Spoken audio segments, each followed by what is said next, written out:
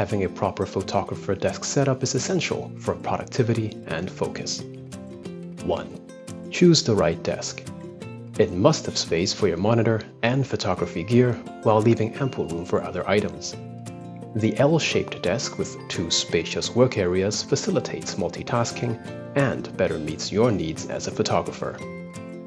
The standing desk can be raised when you're tired of sitting, allowing you to work while on your feet. The corner desk is assembled with IKEA cabinets and a desktop, and is simple to implement. 2. Choose an ergonomic chair. An inferior chair can cause you to develop bad posture, in turn leading to back, shoulder, and neck pains, significantly hindering your efficiency. The adjustable headrest.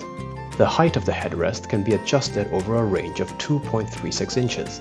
In addition, it can be tilted up and down to suit individual needs. Seat adjustment handles. Adjust the height of the seat by lifting paddle R1 located to the right-hand side of the chair.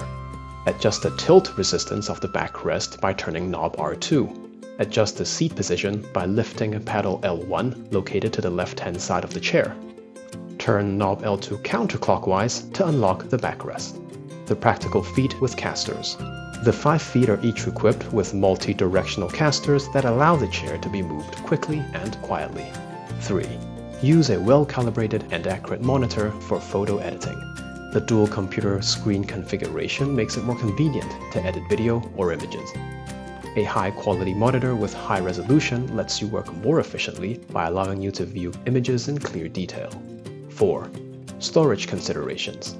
Every shoot requires different camera lenses, so you need to properly store them to make them easier to find. Desk drawers or file cabinets can be handy storage options. You likely have multiple hard disk drives or solid-state drives to store and back up all of your photos.